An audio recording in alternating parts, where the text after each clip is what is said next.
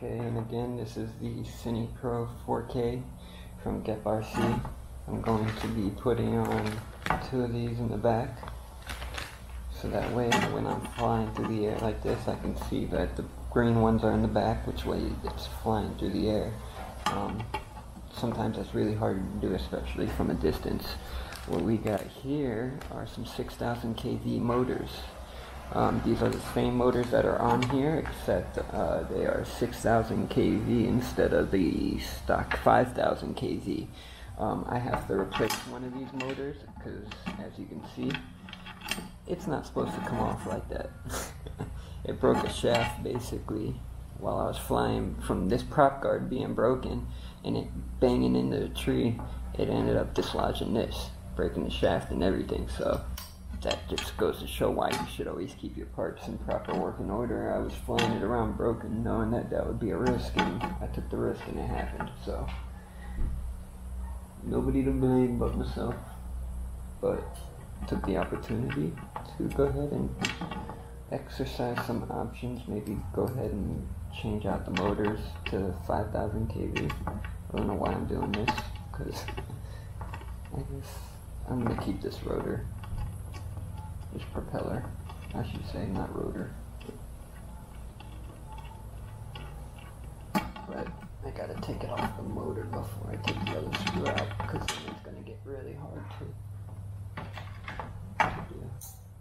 Always keep a magnet around for all your bolts. I always do that. This is a cool little kit I got from Walmart that has all your electronics bits in it that'll work on all electronics. It's got special bits like star bits, all that cool stuff. It was like $7. Best thing I ever bought, I think, from Walmart, to be honest with you. That was a Walmart steal. So there goes your motor. The top bell part just has the magnets glued all to the side. And just in case you're wondering, we got a storm coming right now, a hurricane. I'm in Florida, and we're prepping for Hurricane Dorian. I actually went out and prepped real early on, so now I'm just trying to pass time and not go crazy, stir crazy sitting in the house. And that's why I'm doing this RC stuff. I'll give you a view of the, we got the shutters all up. I'm on the patio, and it's nice and cool because we got the shutters up here. Let's see if I can give you a good, decent view. Yeah. So, yep, we're getting ready for a big storm coming our way. Hopefully it spares us damage, because we are not ready to deal with a big hurricane, really. We have a lot of saturated ground, and the rain that they're saying is coming. It's kind of scary. I'm pretty far inland, pretty close to Lake Okeechobee, and yeah, it just worries me, that's all. I don't want the lake to overflow the dike, which, if it did, that would be a catastrophic event. That would really mess things up. It hasn't happened since 1930, put it like that. So, if it did happen, it'd be really bad. Luckily, they've been keeping the water levels a little bit lower, I heard, this year than they have the rest of the years, which is a good thing, because we're about to get the biggest storm ever. So,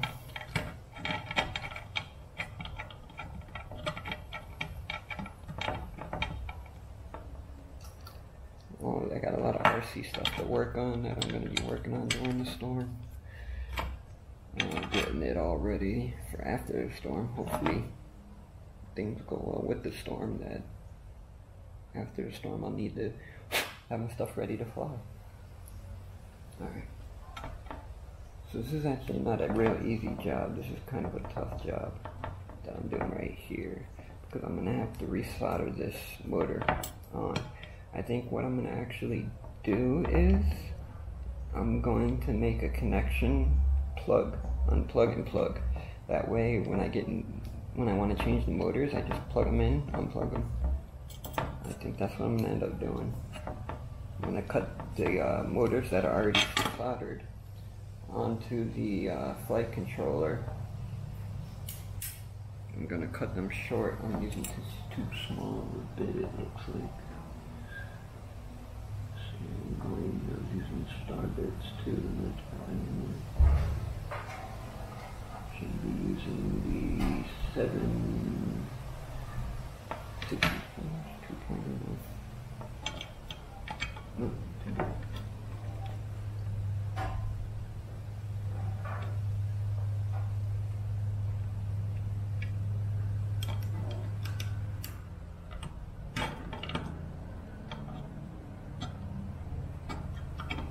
that's it right there.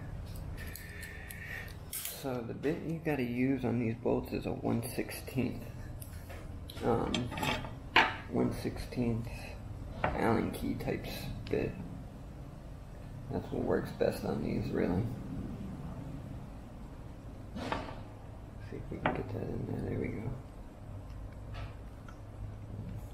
Forgot I'm on camera. I gotta try to make everything easy for you guys to see too. Now, one of the really important steps here, make sure we get all our bolts on the magnet because we don't want to lose any.